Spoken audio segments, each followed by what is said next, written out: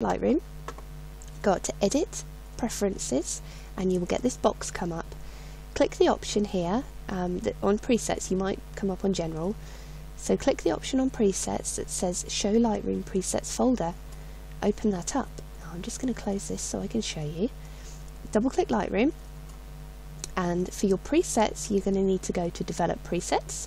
For your brushes you're going to need to go to Local Adjustment Presets. It's important you remember that, make a note of which one you need to open.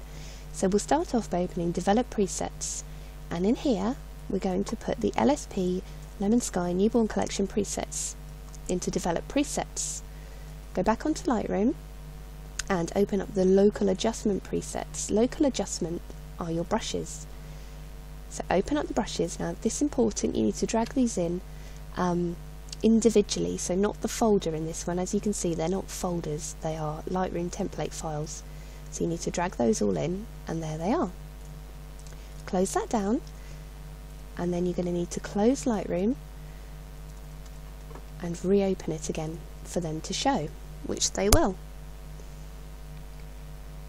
So now when you click onto Develop for your photo, you will see your presets come up here, LSP, the Lemon Sky Newborn Collection. You can open it and you can view all of your presets. To learn how to use these presets and your brushes, which will also come up here, all in order, and to learn how to use your presets and brushes, please watch my other videos.